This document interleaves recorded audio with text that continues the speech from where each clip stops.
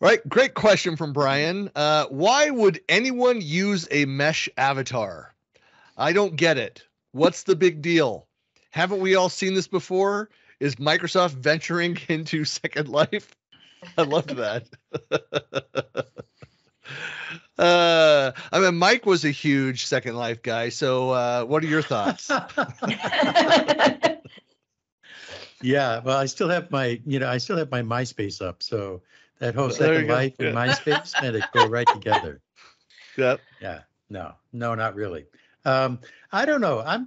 I'm kind of mixed on it because everything else is like avatars. When you go into any other kind of service, you go into Twitch, you go into Discord, you go into, any of these other online service. Yeah, there he goes. There goes Christian. Right up. Yeah, changing it right up.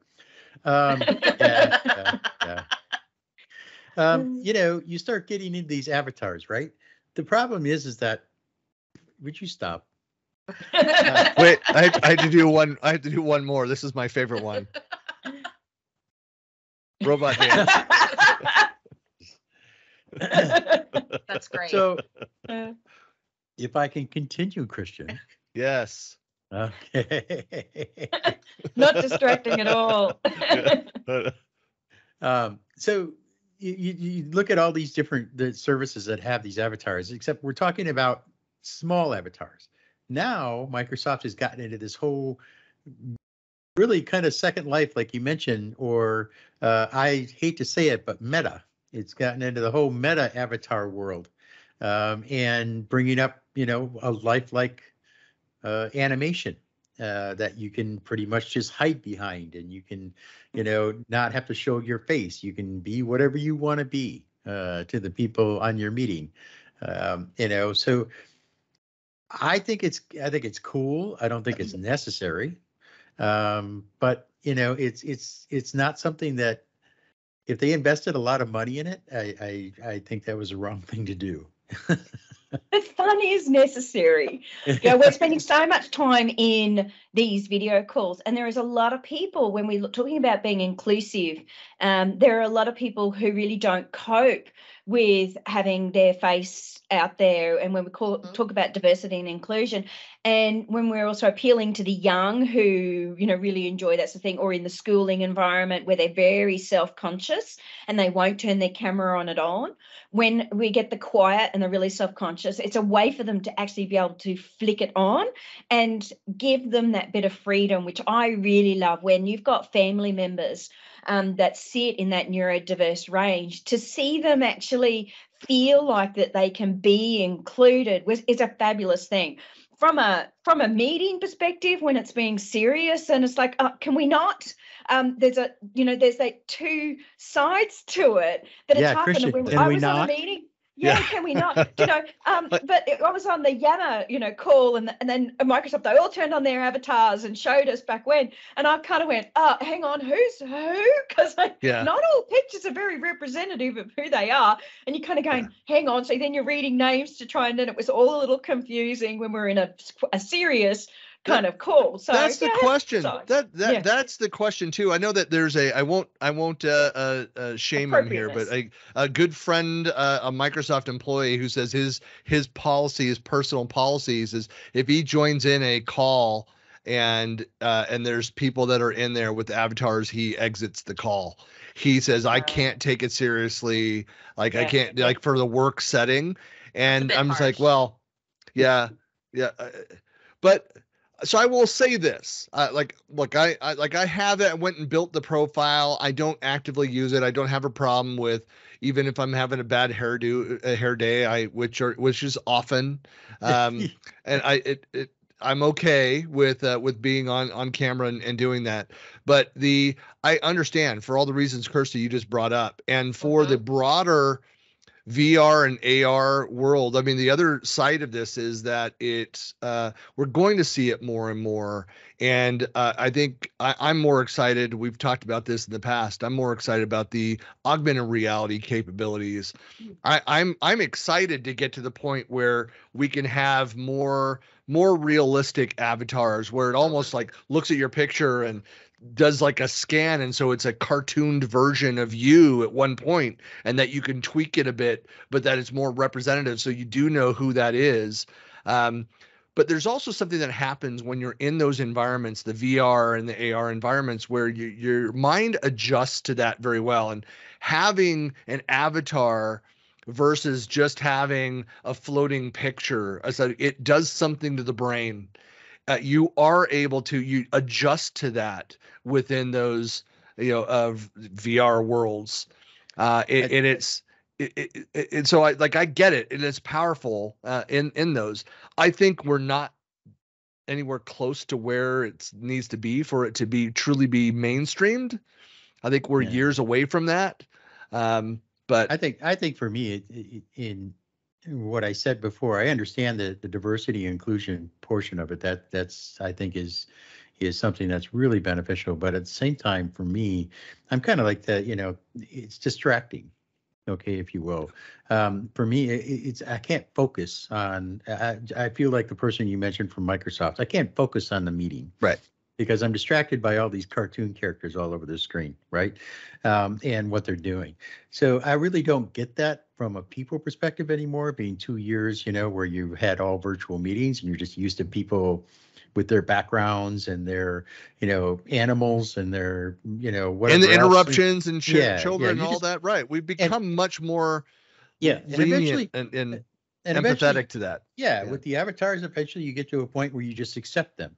Right. Yeah. But I'd like to really see is that, you get to a total immersive experience like they've been talking about is when you get to the immersive experience where you're wearing the Oculus, or you're wearing, and being able to go out and walk and talk and touch and you can't really feel anything. But it also, I feel like I don't want to get to that point. And I'll tell you why I don't want to get to that point is because I feel like that I've just become my son's generation, where they don't go outside a lot. They don't socialize a lot. They stay at home. They put on the VR or they're playing online games, and that's their socialization, or it's on a phone. So as an adult, that's lived, 50 plus years, it's a thing where remember when you had to go into the office and it was a requirement to be in the office, and that's how you socialized with people. That's how you met people. That's how you lived, basically. But this I think is leading us to being more secluded and less outgoing and receptive to getting out and meeting people. Yeah. So that's something that sticks in my head, and I don't know that I got a problem with that. Yeah, I don't disagree. Look, I think I think each team needs to have, it's like part of that collaboration contract. It's what do you do when it comes to meetings? It's about understanding your team and setting our boundaries and understanding what those boundaries are, and just go, I'm sorry, I don't cope with avatars. Is it possible to have them, and be vocal about it? But polite, it's like all things. We just have to start thinking about how we want to engage as a group. Like for a teacher, for example, who's got a lot of students, will that teacher actually allow them to have avatars on for these reasons or not? It comes down to there's going to be some personal preferences, and there's no real right or wrong answer. If you want to experience the whole avatar thing, but in the real world, there is some lessons to be learned from the movie Frank. If you've not seen it. No, I don't. Look it up, Mike. Okay. All right. Yeah. But great soundtrack, by the way. It's I think there's a lot that still needs to evolve around that space. Again, I go back to saying that I'm excited about the augmented reality aspects of where things are going, and not so much the pure VR side of that. And I think that advances in the avatars to where it is looks more like actually us, I think will be helpful in getting us there. Yeah, I definitely think it's a maturation thing. We're at the beginning, we're at the very, very, very beginning of being able to use these things for something that matters. And just remember, all tech starts with other, other implications and other reasons for being around. And ultimately, it kind of comes into the culture and it comes into the normalcy of what we do day to day. And the next couple of generations, this is normal for them. That they are very, very used to those types of things, and they're going to expect that to persist through their business life as they get older. They won't look at that as not being serious. They will look at it as this is just how life normally is. So I think there's going to be a transition, but it's going to be slow. But I do agree with you, Christian. I think the more realistic and the more like us they can become for us to use in these kinds of situations when you do have, and it's not so much a bad hair day, but to Kirsty's point, it's the idea of I don't have a home life that I want to put on camera, or maybe I'm not in a situation where I feel comfortable sharing myself, but I do want to have a presence. And I'm going to tell you what, a couple of years ago I'd have said it was kind of silly, but after sharing at circles with people's initials in them for the last 2 years, I'd rather look at an avatar. Yeah. That's a good point. That's a good point. Yeah. It's growing on me for sure. I hear you.